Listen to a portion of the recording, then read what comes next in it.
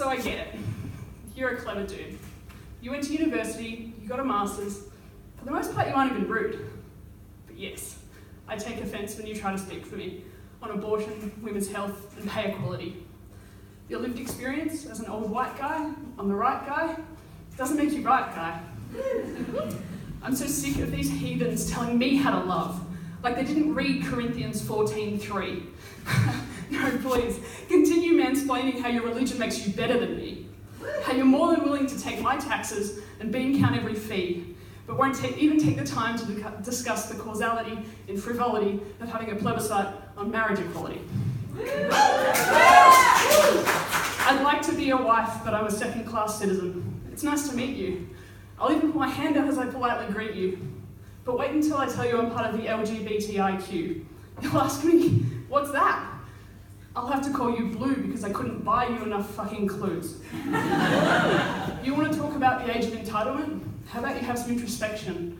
Reflect on the current levels of societal rejection.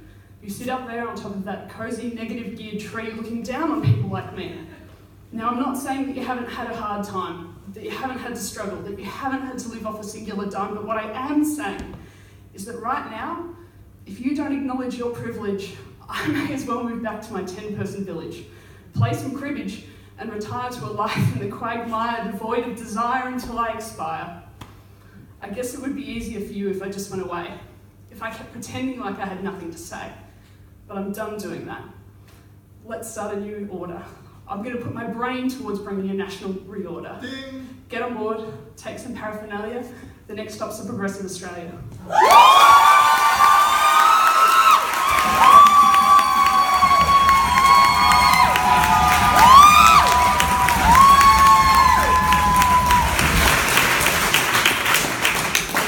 That was a lot of cheering and clapping. Yeah. Fortunately, we have judges to sort Georgie out. Take it. You're going to have to give that one a solid 9.5. Solid.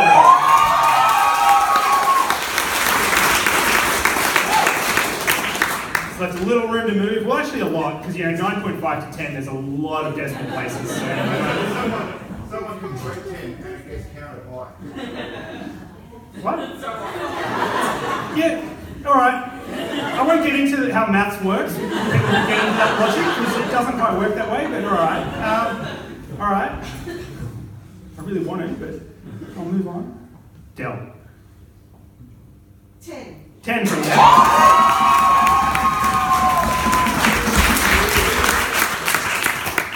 If there's ever someone to crush the hopes and dreams of one poet, it's another poet. Fran. 8.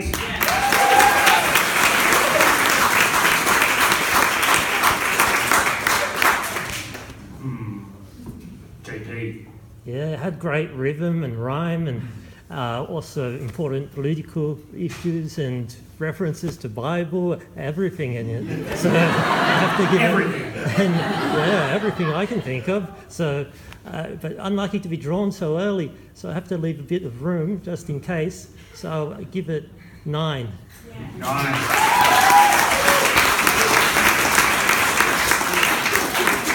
Just in case you get really drunk and you just want to scream 10s? No alcohol until after. After. You take your responsibilities very seriously. I do. Yeah, alright. Whoa, there you are. Rocky Road. Very powerful, 9.5. 9.5.